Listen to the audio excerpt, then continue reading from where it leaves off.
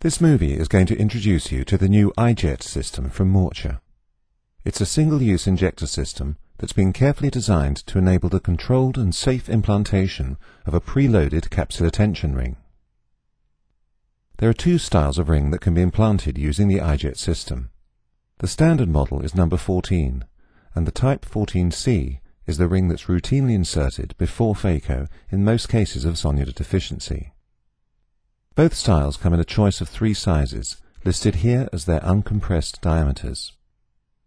The standard uncompressed diameter is 13 mm and represented by models 14C and 13A. Both styles are available in 2 other sizes, the smaller diameter of 12.5 mm and a larger diameter of 14.5 mm. This has been designed for use in larger myopic eyes. The Type 13 ring has a soft nose curve on its leading end. This has been designed for ease of insertion into an empty and floppy capsular bag with compromised zonular support. The gentle elbow presents a broad area of contact that glides more easily against the bag equator. This reduces the risk of the leading end snagging against the bag on the way round and causing a capsular tear. So now let's move on to show you the straightforward preparation of the EyeJet system for use in surgery. The non-sterile packaging is opened to access the sterile container inside, which is then handed to the scrub nurse.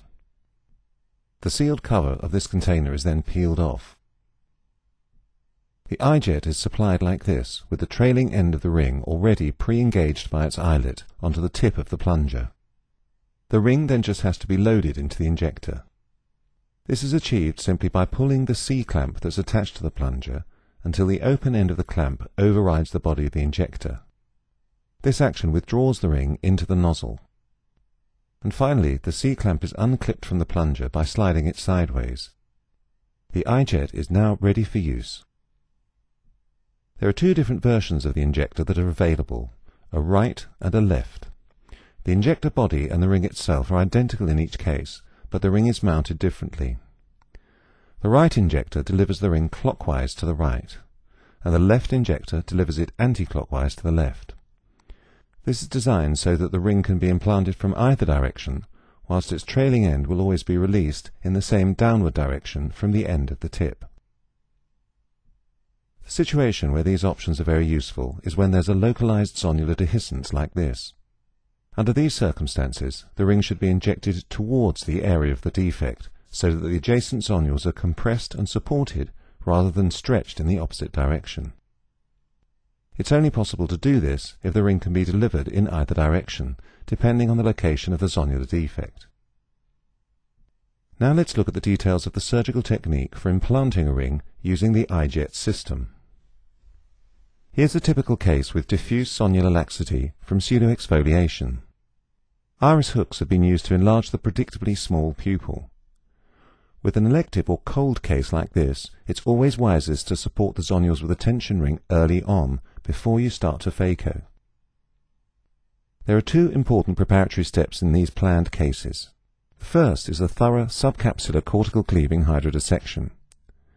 This has a number of benefits. It defines the subcapsular space for implantation of the ring, ensures that the nucleus is freely mobile for endocapsular phaco, and also minimizes the amount of cortex that ends up trapped between the ring and the bag, as this will need to be meticulously stripped out later on.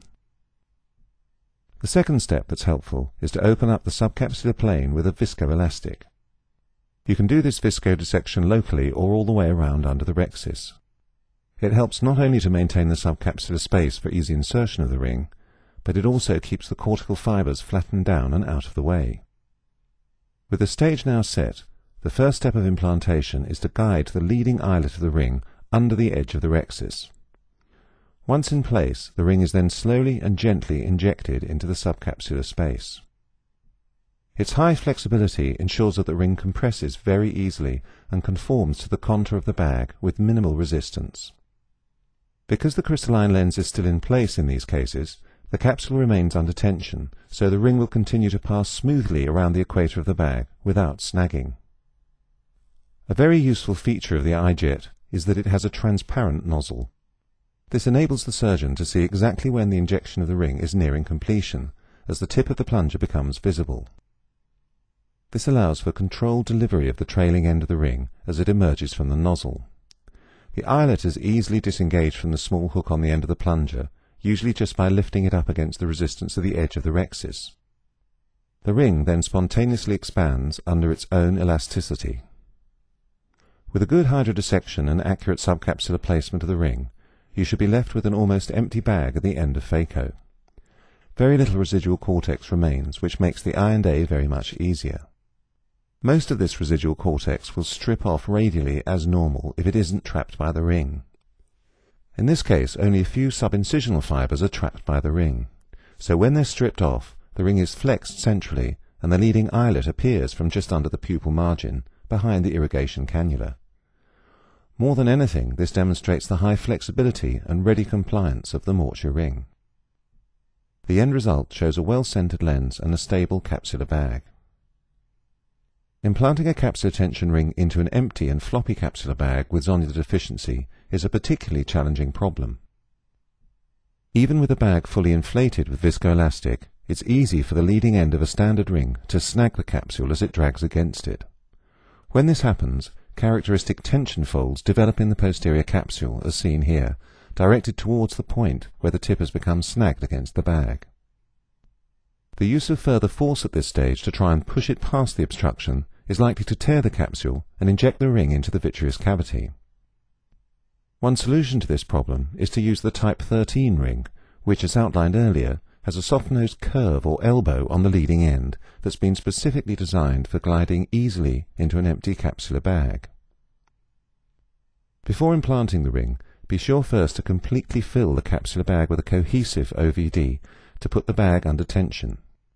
Then guide the leading elbow of the type 13 ring under the edge of the rexis and gently inject the ring, being careful to remain vigilant for any increased resistance or evidence of tension folds in the posterior capsule. The trailing haptic is released from the tip of the plunger in the usual way, and then the lens implant can be inserted as normal. We hope this movie has clearly demonstrated to you the benefits and correct technique for using the EyeJet injector. It's a new single-use system from Morcher, which has been carefully designed to facilitate the safe implantation of types 13 and 14 capsular tension rings in situations where zonular support has been compromised. Hopefully, you'll find it a valuable addition to your selection of surgical devices that lead to improved outcomes in challenging cases of cataract surgery.